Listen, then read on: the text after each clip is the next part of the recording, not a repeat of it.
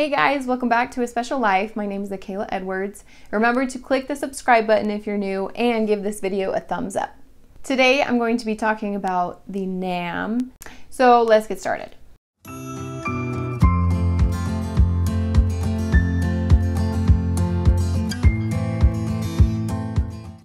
NAM stands for nasoalveolar molding, and it's not required for every kid. It kind of depends on how severe the child's cleft case is and what your doctor suggests.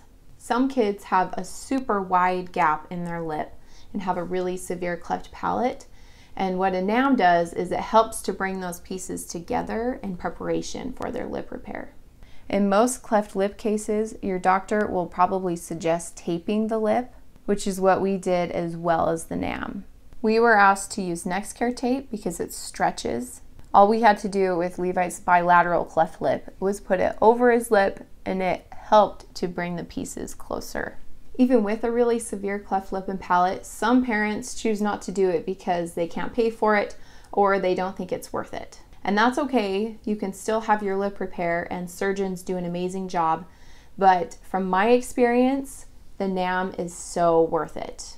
Each doctor is going to be different, so how the NAM looks and assembles will be different. Your doctor will make a plan with you to decide how long your child will need to wear the NAM. Let me show you what our NAM looks like and how it works and the benefits of it. So this is our NAM device. It's kind of old looking and yellow from all the mucus and stuff. To get the NAM fitted, our orthodontist used this instant cement stuff that he put in Levi's mouth and let it hold for a little bit, and it formed it. And then all you really need is some rubber bands and NextCare tape.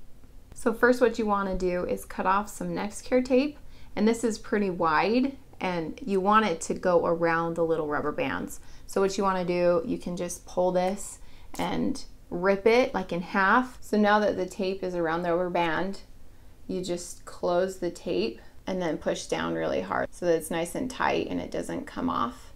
And then once you have both of your rubber band and the tape, I just had to put the rubber band right around this little notch on that side and then on this side. And then I would put the NAM inside Levi's mouth and tape it to his cheeks.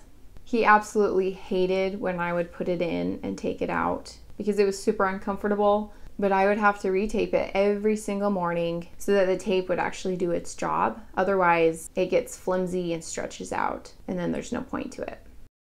This is Levi wearing his NAM. You can tell in this picture how miserable he was and how much he absolutely hated it. We always kept him in a swaddler. It helped him to sleep better, and then he couldn't take his arms out to pull and grab at the tape or at the NAM. Sometimes we would take him out of the swaddlers and then just put the cute little mittens on his hands, or socks work really great too, just so that he wasn't hurting himself. After the first 3 weeks of wearing the NAM, we went back to see his orthodontist, and the adjustment that he made was that we had to wrap the rubber band around twice on the little notch, and it made it a lot tighter. Levi only had to wear his NAM for about 2.5 months.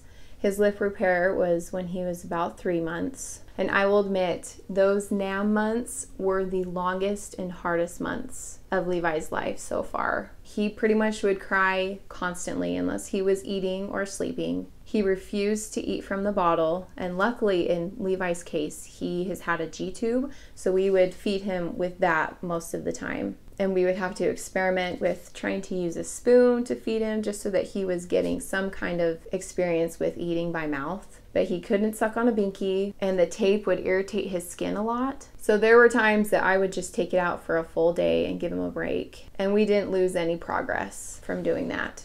We did finally get to a point where we would just take it out every single night because it helped him sleep better. And it helped us sleep better. You gotta do what's best for your child and for you to stay sane. So when dealing with the NAM, try and experiment with other things to make it more bearable. But I can promise you that it does give you good results.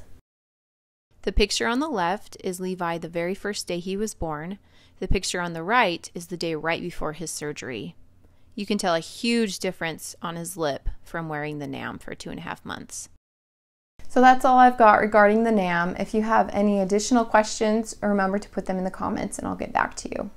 Remember to subscribe if you haven't already and click on the bell so you can be notified of future videos. I really hope to see you in the next video. Bye, guys.